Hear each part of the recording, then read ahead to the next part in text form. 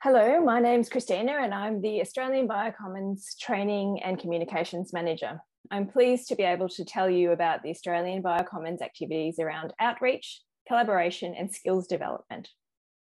I'm also going to tell you how we've done it despite ongoing lockdowns and time zone clashes. As we start this session, we acknowledge the traditional owners and their custodianship of the lands on which we meet today. I'm on Wurundjeri land. We pay our respects to the ancestors and their descendants who continue cultural and spiritual connections to country. This beautiful example of stone-walled fish traps and aquaculture ponds are part of the World Heritage listed site of the Budge Bim cultural landscape. These weirs, channels and lakes and the surrounding lands were managed by the Gundjid Mara people for 6 millennia. It's been recognised as the world's most extensive and oldest aquaculture system, and we're lucky to have it just outside of Melbourne. We recognise that Aboriginal and Torres Strait Islander peoples have long-standing scientific knowledge traditions. These scientific methods have been transmitted across generations and contribute to ways of knowing the world that are unique and complementary to Western scientific knowledge. In this presentation, you'll hear how we engage with researchers through BioCommons training programs to deliver on the BioCommons mission to build digital capability for life science communities. Under the guidance of Jeff Christensen, Melissa Burke and I work across training and communications for the BioCommons. We integrate these two areas as part of our outreach to find researchers we can assist, whether that is through raising awareness of best practice or great activities they should participate in, or through direct upskilling in a new tool or technique, or helping them to access existing platforms or resources, or indeed onboarding researchers to new services delivered by BioCommons projects. This is an absolutely collaborative activity. And we collaborate with research institutes, universities, service providers, research consortia, funding bodies, professional associations. You'll hear about some examples of many of those in this session. Basically, if someone has a great idea or sought after experience or a tool worth sharing, we work with them to support them to deliver great training for Australian researchers. We lower the barrier for experts in the community to step up and train. We guide them towards the best possible training outcomes and connect them with a willing audience for great results. We're so pleased that a couple of our collaborators have agreed to talk about their experience of the BioCommons training program today. Deanna Deveson from the Monash Bioinformatics platform and Celia van Gelder from the Dutch Tech Centre for Life Sciences and Elixir Netherlands have been kind enough to join us here today. You'll hear from them soon. BioCommons brings together a network of volunteer trainers and facilitators and supports them to deliver and develop engaging training. They're most often drawn from across Australia, but increasingly we have international involvement in our training offerings. In pandemic times, the focus has really been on organising online workshops and webinars. But before lockdowns, we spent a few years refining a method of delivering training to researchers that we called a hybrid method. I'm hesitant to use the term now because hybrid means many different things to different people these days. But nonetheless, we were offering training simultaneously to groups all over the country. They were meeting in person with local facilitators that we had pre-trained. We were connecting them live with expert trainers who could be anywhere in the world, but still offering high levels of interactivity in a very scalable way. Those events were training over 150 people across multiple sites, and they all had trained facilitators and heaps of interactivity. We published this method earlier this year in PLOS Computational Biology, and the link here at the bottom of the screen will take you there if you're interested. We wanted the paper to be a nice practical case study into how we ran these large dispersed interactive events. So we included things like checklists for event organisation with the hope that others might be able to use it for their own training. It's been viewed over 1,400 times, so we like to think that people are finding it useful. We're really keen to get back to this form of training, as we know that online training will always be an important factor for our dispersed audience. We've also seen great growth in a lot of communication activities that play a part in the training program. Our audiences across all platforms are growing. We know that we get a lot of registrations from Twitter campaigns with more than 1,000 followers. We're really pleased with the uptake and engagement of our monthly newsletter. We're getting about 2,000 new views per month on YouTube and a steady increase in subscribers, which is about 1.3 thousand at the moment. And we have a Zenodo registry for documentation and reports and publications, plus a newer training materials repository. And we're getting really great engagement with those as well. So to give you a taste of the webinars that we offer, here is a list of the last 10 topics we've run. It's a mixed bag.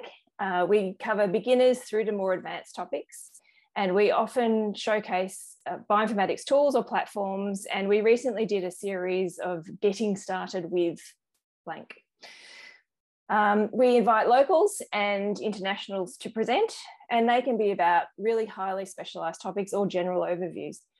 We've received feedback from the community that they like to attend our webinars to keep up to date with what's going on in the bioinformatics world. Since BioCommons got started in February 2020, we've offered 32 webinars. The webinars are broadcast live, and we get good engagement with our live events. Recordings are shared on YouTube, and we accumulate high views of recordings afterwards. Lots of our videos have clocked thousands of views now, and our most popular recording with Professor Michael Charleston from the University of Tasmania has over 10,000 views. In addition to the shorter webinars that have limited interactivity, we also have a program of hands-on workshops. We've worked with a wonderful range of researchers and trainers in lots of different ways.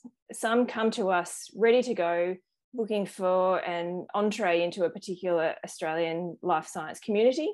Other colleagues need a lot of support as they've never trained people before, but they're full of enthusiasm and don't really know where to start. We've also coordinated the local contribution to a few of the massive asynchronous Galaxy training events, bringing in content and hands-on support for what's required in our time zone to make existing training opportunities truly global.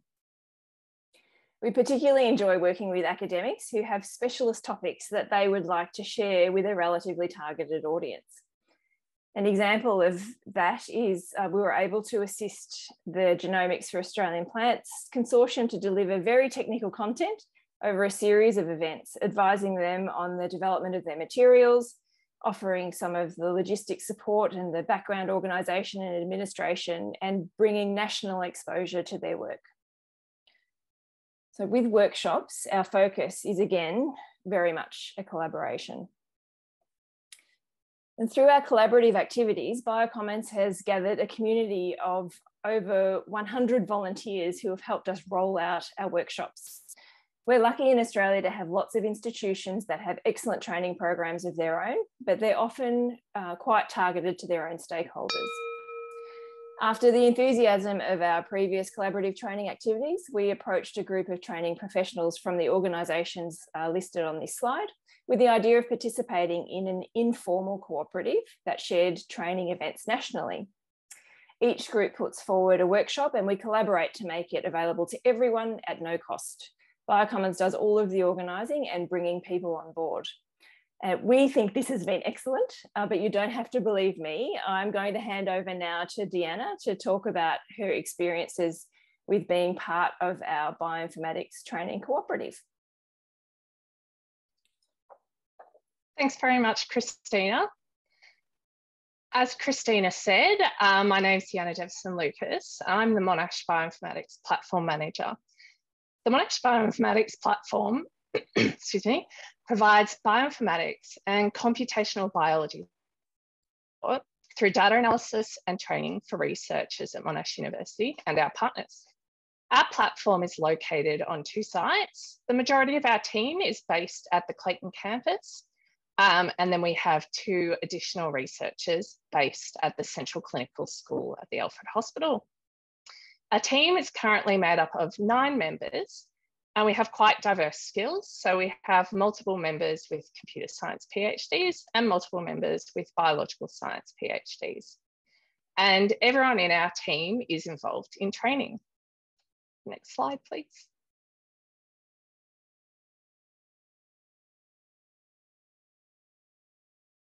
So we routinely deliver our training through the Monash Data Fluency Initiative. And these include workshops such as Intro to R, Intro to Python, and so on. Our goals are to empower researchers to develop skills, to know how to use, explore, interpret, and visualize data in a meaningful way. And working with the National Bioinformatics Training Cooperative helps us to work towards achieving this goal. Yep, next slide. So why do we find working with the training cooperative so appealing? It's allowed us to gain national exposure, allows us to build our network, and we get to know both other trainers and researchers around the country.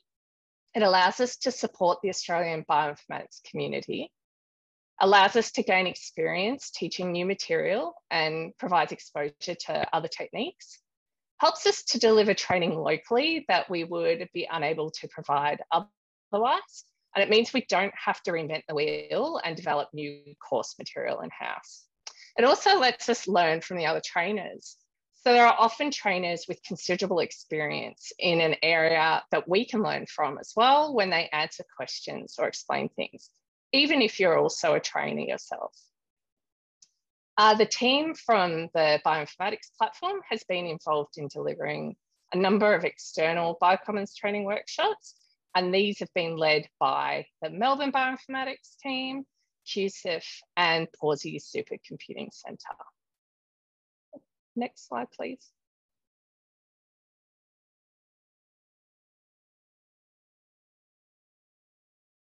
So we recently delivered a workshop nationally through the BioCommons Training Cooperative, and it was working with genomic sequences and features in R with Bioconductor. So our platform usually runs this workshop quarterly locally, and it's aimed at intermediate R users. The platform provided the teaching material, the lead trainer, and 4 of the assistant trainers. The Australian BioCommons handled all the details of running the workshop. They did the advertising, helped review applicants to make sure we had the right people attend. They recruited an additional helper, administered the workshop itself, and collected feedback afterwards. All we needed to do was turn up and demonstrate. And we found this to be a great opportunity to deliver a workshop nationally, especially with BioCommons coordinating the delivery. Next slide. So we had 70 applicants, and from this we had 47 attendees from 21 different organisations around Australia. And there's no way we would normally be able to target anywhere near this diverse group of people if we weren't doing it without the BioCommons. So we found running the event through the training cooperative to be very easy, especially with Melissa coordinating the Zoom breakout sessions. It allowed the facilitators to focus on the course material and not have to worry about any technical issues. The breakout sessions were very positively reviewed, and the participants really appreciated the opportunity to work through materials in small groups with their breakout room facilitator. We got great feedback from the participants. They really enjoyed the workshop, and our lead facilitator found it great being able to leave the management of the workshop up to the BioCommons. Overall, we've found it very beneficial working with BioCommons and would happily participate in future workshops with the National Training Co-op, both delivered by us and helping to deliver external workshops. We found it's a great way to connect with each other nationally and allows us to provide diverse training locally.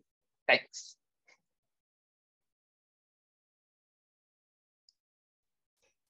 Thanks, Dee. It's so nice to hear your side of the story and to hear that you're getting lots of benefit out of the cooperative as well.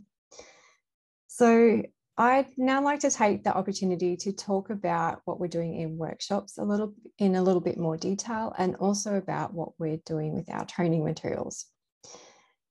The workshops that we are running within the BioCommons are a great way for people to come along and take a deeper dive into a particular topic and to get hands-on with some of the tools, workflows, and software that people are using. So you heard from Dee and from Christina some of those examples. Since the BioCommons began in February 2020, we've run 18 different workshops, both in the hybrid format and online, and we've had 442 attendees. As with the webinars, the workshop topics span the whole breadth of biology, and we're also catering for different experience levels.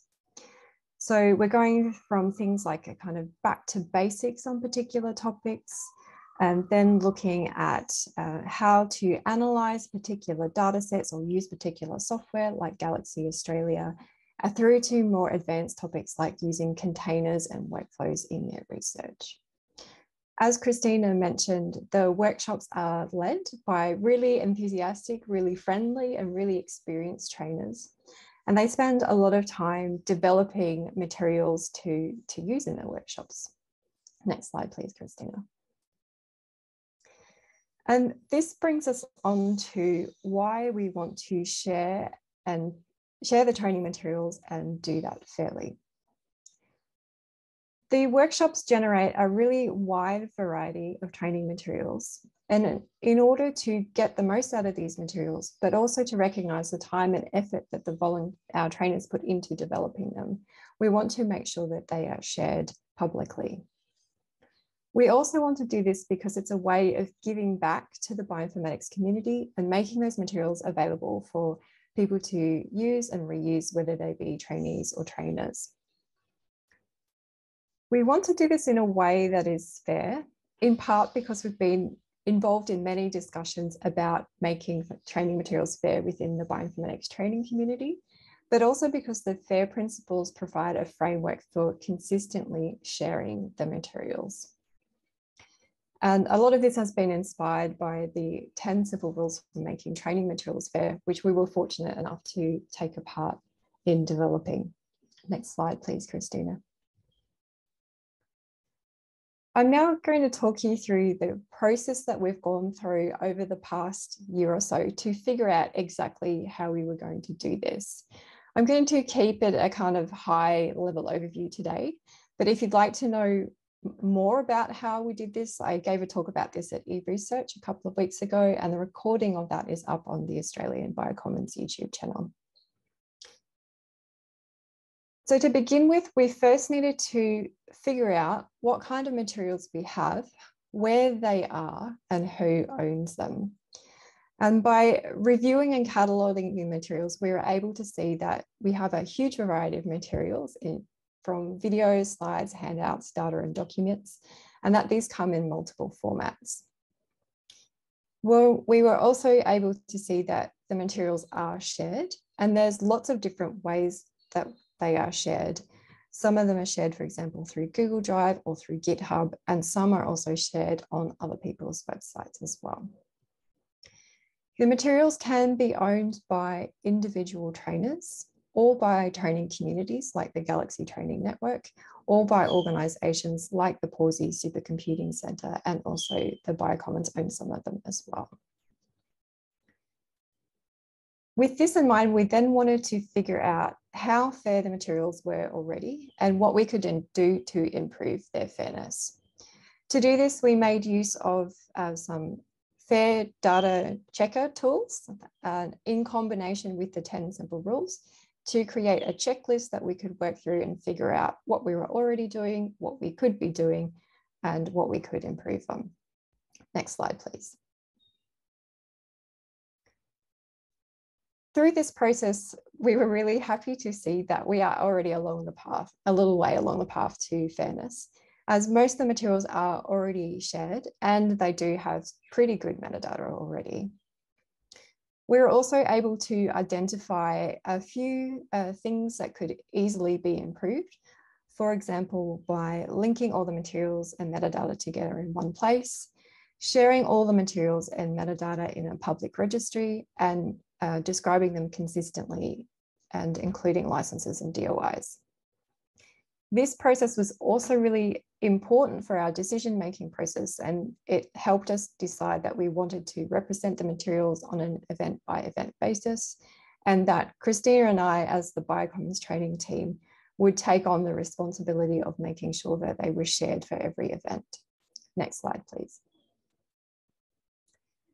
Having done this review process, we ended up with a wish list of what we needed for the process that we were going to use.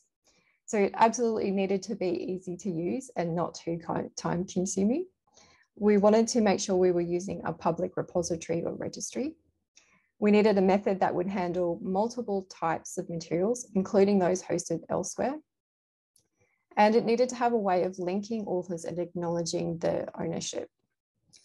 We also wanted it to allow for rich and adaptable metadata and to have a process for assigning DOIs and licensing options, as well as reflecting the best practice and approaches that the bioinformatics training community at large was taking. Next slide, please. As Christina mentioned earlier, we have decided to launch a new Zenodo community that is focused on the training materials associated with BioCommons events. And we've put this into action and are now sharing our training materials in this way. So what we do is we create a Zenodo record for every event, and that is given a DOI. The trainers are recognized for their effort through their ORCID ID and are listed as authors on this. Within this record, we also upload 3 different files. There's the event metadata, which provides a detailed description of the event in a consistent format. There's the index of training materials, which lists all of the materials that were used in that workshop or webinar and tells you where to find them. If there are training materials that haven't already been shared somewhere else, we do upload them into this Zenodo record as well. If the particular workshop was using materials that are shared elsewhere, like those that are shared in the Galaxy Training Network, then what we do is we provide a URL and a link out to those in that index of materials. To help make this as findable as possible, we cross-link the Zenodo record for the event to the BioCommons website and also to Elixia's test platform. And in the future, we'll also be linking to the newly launched Deveson platform, which is a portal for finding digital research associated training and training materials in Australia. To help out with making sure that we're doing this efficiently and consistently, we're also making use of Google Doc templates and Trello checklists too. Next slide, please. So to finish up, I wanted to share a few outcomes and lessons learned from this process towards making our materials fair. It's had a fantastically positive reception from trainers. They've been totally supportive of us sharing their materials on their behalf. And there's also been a lot of views and downloads of materials since we launched this just a couple of months ago, and you saw the stats on that earlier. Next, we want to work through the back catalogue of events, and we're going to keep learning, adapting, and talking with the community as we progress this over time. If you want to try this out for yourself, a couple of things that I learned through this process were that there's no one perfect way to share and verify your training materials, and that's perfectly okay. And talking to others was also extremely helpful. We were really fortunate that quite a lot of other people were also going through this process at the same time, and we were able to get together with them at events hosted by Goblet, the ARDC, Elixia, Sinica, and the ISMB ECCB conference to share ideas and opportunities. So that is all I have to share with you today about workshops and fair training. I'm now going to hand over to Celia, who's going to talk in a bit more detail about some of those collaborations and interactions we've had with Elixia. Thank you, Melissa, and thank you for the invitation for me to tell you about the very nice collaboration that we have between Australia and the Elixir training platform. I've split my talk in two parts. I want to tell you a bit about the Elixir training platform itself for those who are not so familiar with it. And then I want to give you some highlights from our collaboration. Next slide, please. So in Elixir, we have a training platform, and our tagline is professional skills for managing and exploiting data. And we are in the process, or have established, a sustainable training infrastructure, which is actually supported and adopted by all the Elixir nodes, the 23 countries. And it is our goal to deliver a coherent, high quality and impactful training program, which is building on and complementing the things that are being done in those 23 countries. And the crucial group of people involved there is the training coordinators group. We have one training coordinator per country. We also have a training platform coordinator from the Elixir Hub, and we have a leading team for 3 people. So Fotis, Jessica, and myself. Next slide, please. We started in 2014 building this, of course, but if you look at 2021, this is kind of a summary where we are now, and this is a list of our key infrastructure elements. And I think it's really important for me to stress that this is both technical infrastructure, but I also call it the people infrastructure. We have had a lot of Elixir badge training events for researchers, developers, infrastructure operators, and trainers throughout the 23 countries. You see some statistics here since September 2015. And we were always focusing more on the bioinformatics related topics. But since a few years, we have also started to include activities in data management and data stewardship training. We have a train-the-trainer program, which is consolidated. The materials are available for use and reuse. We are building a trainer pool and an instructor trainer pool. We have the training portal test. I will come back to that in a minute to tell you a bit more. We have what we call the training toolkit, where we actually actively try to collect all our best practices, guidelines, etc. And I have a few examples here. We have a training metrics database, where we keep all the statistics of the events. And we also have implemented the quality and impact strategy. And if you're interested, you can see the publication from 2020. I put a link here. And we're also working on e-learning solutions. Next slide, please. So TES is the Elixir training portal. It is a registry. That means that it aggregates information about training events and materials. They all stay at their own website, but we register them in TES. At the moment, there are 1,519 training materials in there.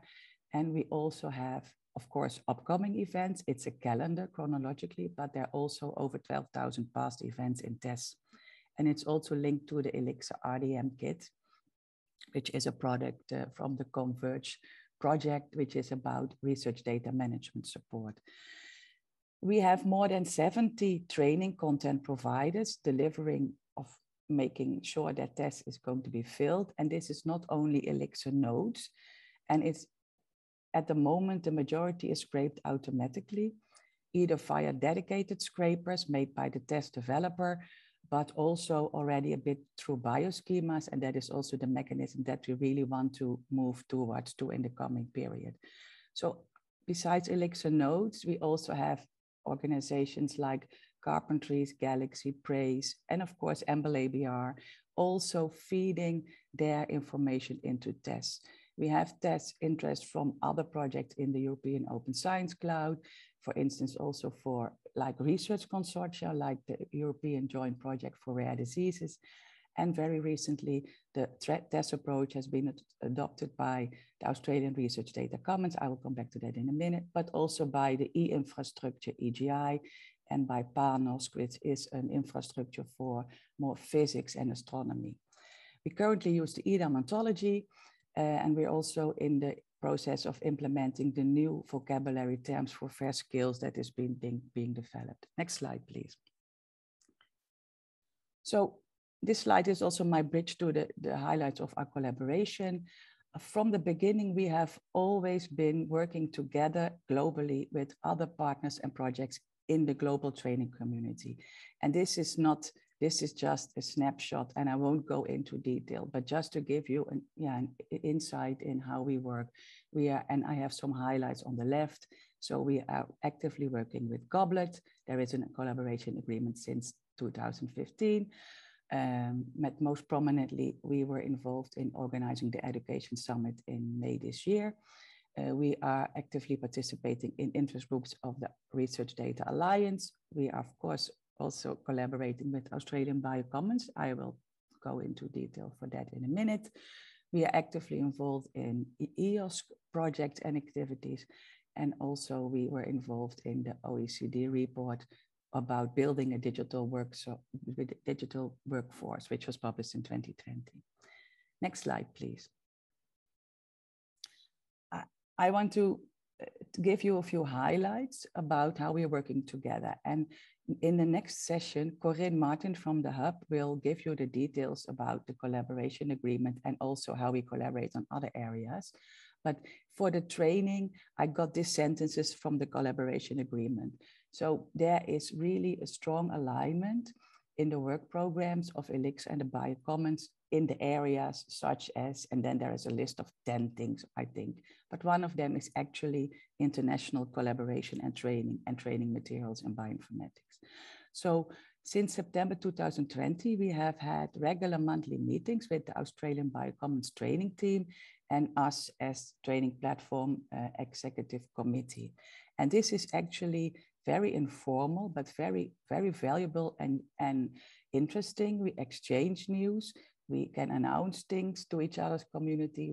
We discuss opportunities to work together, and it has been very fruitful. The Australian BioCommons also started the training advisory group. And from Europe, we have 2 people involved. So Sarah Morgan from Amble EBI and myself, I am representing Elixir in that training advisory group. Next slide, please. So the first highlight I want to take you through is the FAIR training, and that very nicely bridges to what Melissa was just talking about.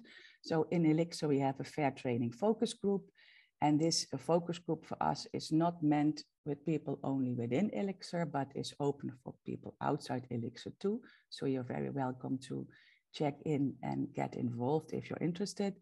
2 main activities in the group: training about FAIR data and making training resources fair. Last year, we published the paper that Melissa already mentioned, so the link is here. And also there was a webinar about the paper. So if you do not want to read, but want to watch, then the webinar, I think, is also nice for you to go to. In 2021, there were many FAIR-related events by the global training community.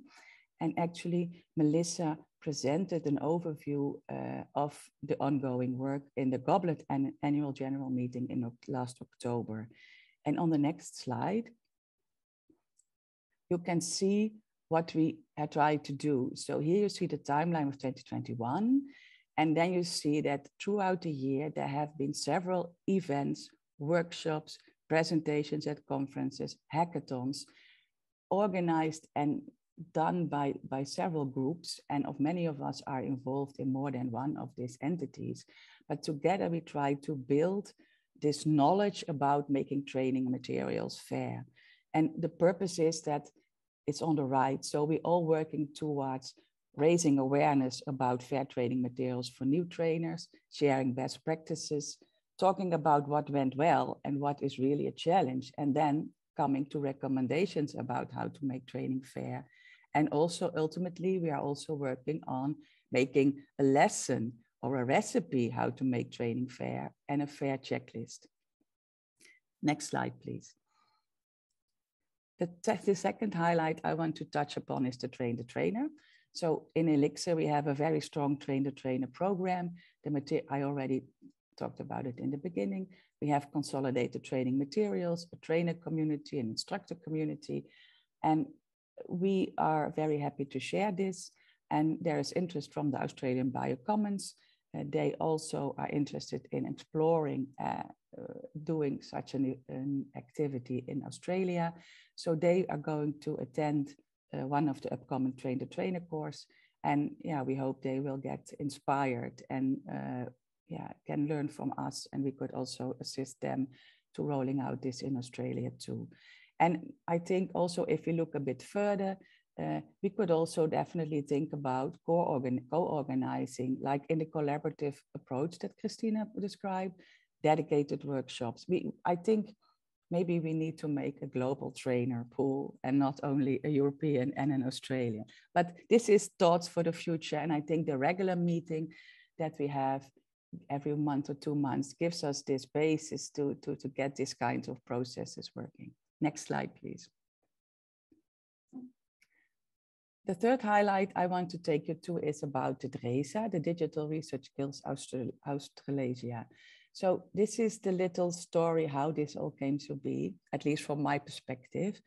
As Melissa said, or Christina, I don't remember who said it, but the Australian bioinformatics training events were already registered in TESS since 2017, and ABR also advocated the TESS use throughout Australia. And then we had in 2020, we had a meeting of the BioCommons Training Advisory Group. And then again, it was discussed that a portal or a national training registry was something that would really be valuable. And at that moment, I think TESS came up again. And actually, this was, what I did. I kind of talked a little bit about TESS, what it was, how it worked, how we did it. And I made a connection with the TESS development team and the Australian team.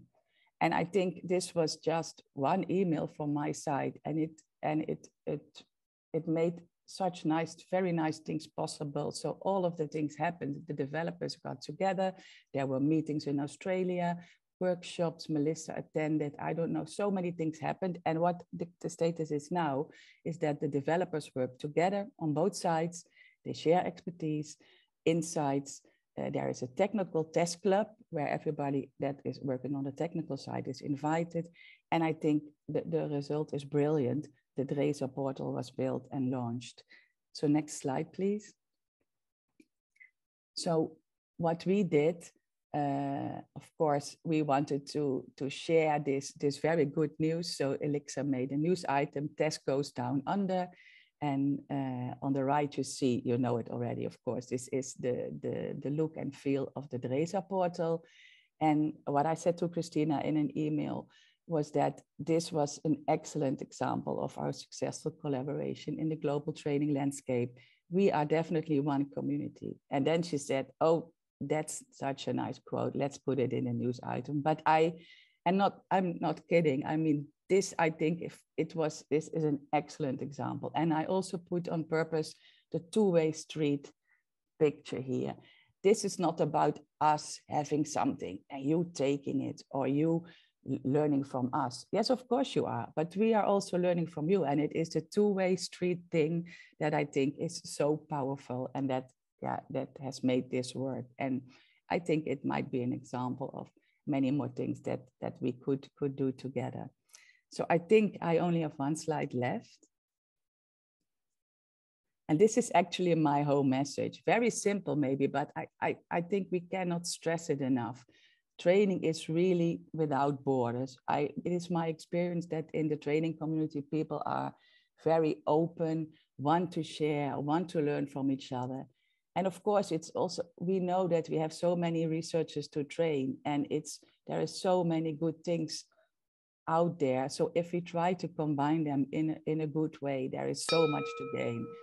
So we are one community, and I also think together we can have much more effect. And I think this was what I wanted to share with you, and I'm happy to take any questions. Thank you very much, Celia. I absolutely agree, and I think that's a wonderful sentiment to close our sessions with. So thank you to Celia, Deanna and Melissa for sharing your insights today. We've got time for a few questions from the audience. I have got a question to start off with that I'm interested in hearing the global perspective around the effect of lockdowns on each of our respective training environments. we have absolutely enjoyed one of the silver linings for us has been that we have been able to participate in a lot more international activities where we hear about how our challenges are shared challenges. The global community are experiencing very similar things at the moment. So that's been wonderfully rewarding for us to participate in more of those online meetings, despite them being very late at night a lot of the time, or very early in the morning for Celia, as it is at the moment. So I'm interested to hear if you've seen an increase in engagement in training over the last 18 months, 2 years, or how your training might have had to have changed to deal with lockdowns. Celia, do you want to go first?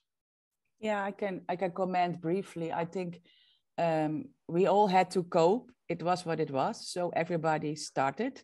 And I think there are definitely good things in this. As you said, it has allowed the training events and workshops to be far much more inclusive. Other people could join that maybe in the past could not join because it was too expensive to travel or things like that.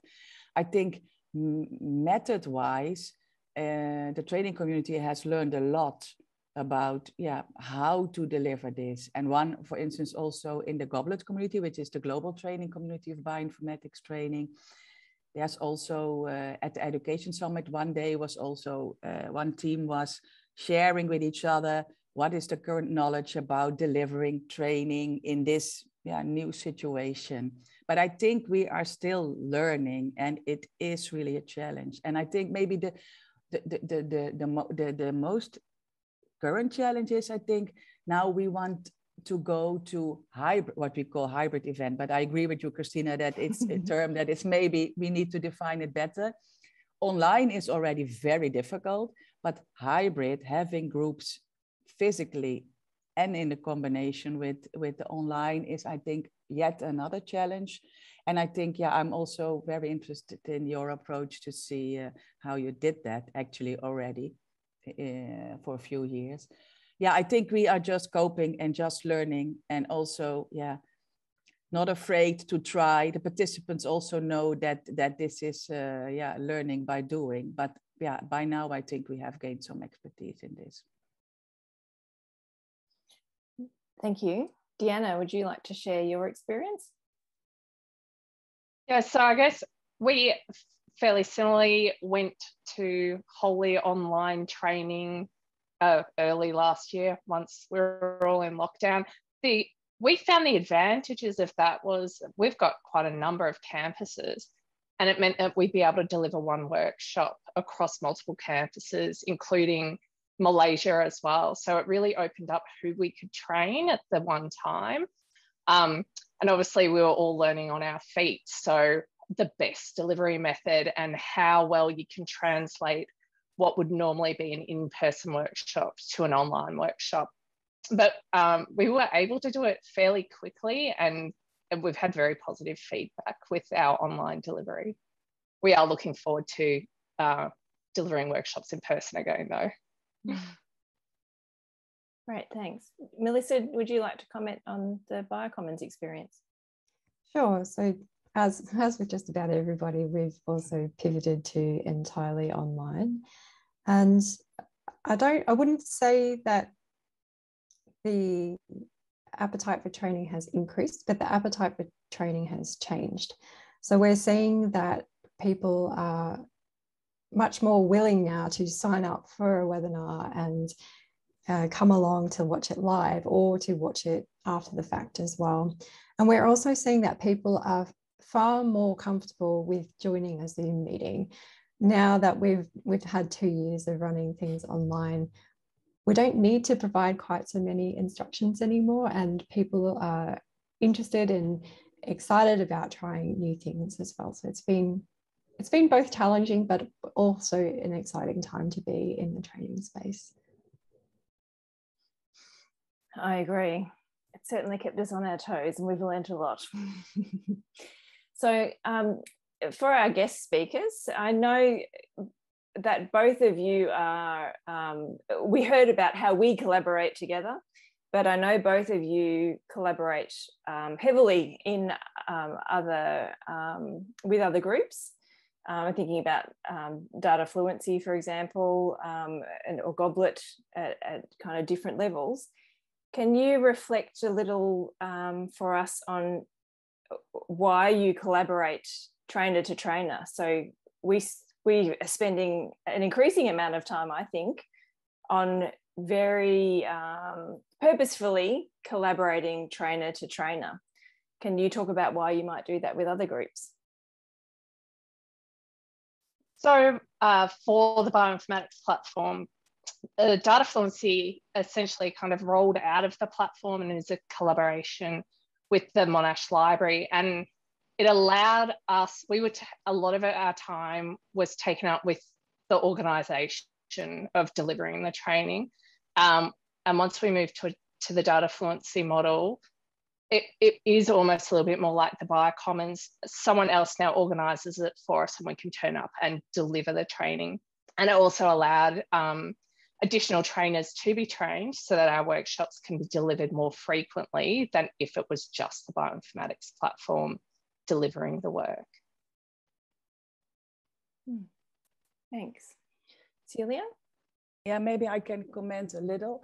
So I think it is mainly the investing in the community building that I think for us it's the main part of it. I mean, it's a bit black and white, so not all trainers are sitting in a silo or something in their institute, but to kind of get them on a higher level and get them communicating. And many of them are also researchers, but when they get together on conferences, they talk about the research. So to have a dedicated time and place to actually exchange things related to the training, I think that is really good. And from that, if you build that community, then yeah, activities can follow. It is also sometimes, it is a challenge sometimes, because yeah, people may not always have the time to spend in that because they have, like, for instance, you mentioned also Goblet.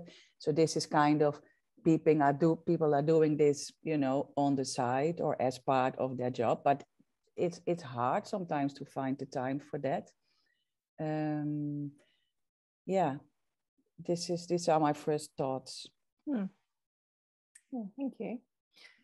Yeah, I think we've certainly found it very rewarding to be linking up with so many groups with lots of different perspectives, not only bioinformatics trainers, but really leaning on what other people have learned all around the world in related areas. It's been really rewarding over the last year or so to get much more involved.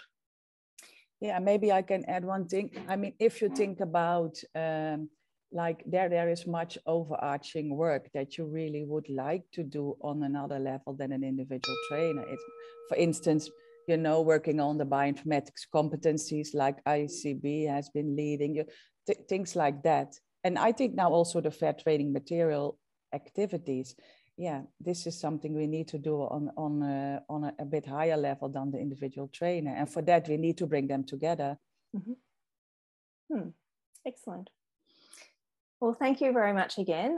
That's all we have time for today. So I'll just finish off with this final slide and an invitation to please follow up if you have any lingering questions or if you'd like to get more involved in the BioCommons training program. So thanks again to our guest speakers and thanks very much to our audience for listening.